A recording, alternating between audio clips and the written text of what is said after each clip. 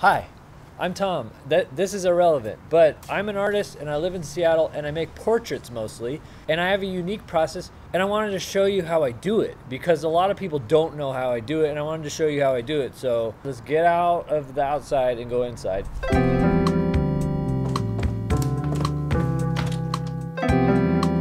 Wow, my studio is a mess.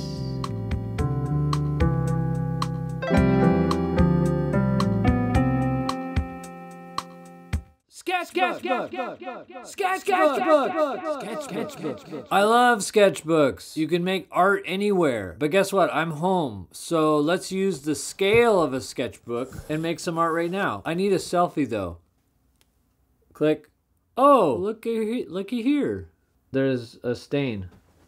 It will do. All right, I'm drawing now, and I'm gonna speed it up because drawing takes a long time. I'm drawing lines with a pencil. Pretty straightforward. Oh, I don't like this. I'm gonna start over.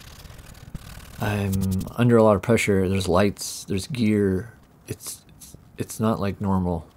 Trying to make a video is hard, but I think this redo's gonna pay off. I'm feeling the lines. I'm in the groove.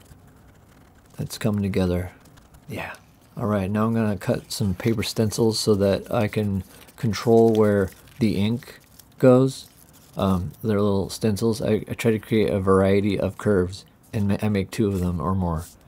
And then, okay, let's get some ink on my finger and start coloring this portrait of me. And, you know, oh man, it wasn't working right because I wasn't doing it like I usually do because I'm on a video. But, oh gosh, it took me a little bit to get into the flow while there's cameras burning through data. But anyways, I can't let that bother me. I just need to move this ink around.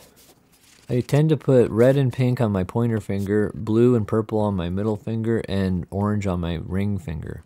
And there are times where I don't do anything, like here. I'm just kind of thinking.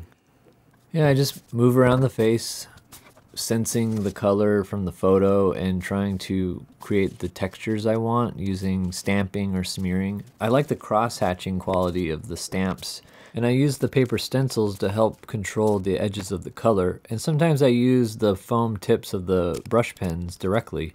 It's a long process, and I wasn't sure how much to show you because I wasn't sure how interesting it is visually. So if you like this, please let me know. So yeah, I'm pretty good at wrangling color with stencils that I make. I like the stencils themselves. They're like little colorful creatures. Sometimes I can hold 1 or 3 with one hand. I can open caps to pens with my other hand without using both hands. So I've gotten pretty good at, you know, utilizing each hand for separate purposes. It takes, you know, some underpainting sometimes to make dark areas dark enough. Sometimes I'll just use the pen directly to do an underpainting of a tone and then do some texture on top of it. Oh, it's time to do some highlights. I love white gouache. It is fun. And I like to use the back of my brush to pull the paint into a little bit of a sharper stroke. Ink is unforgiving.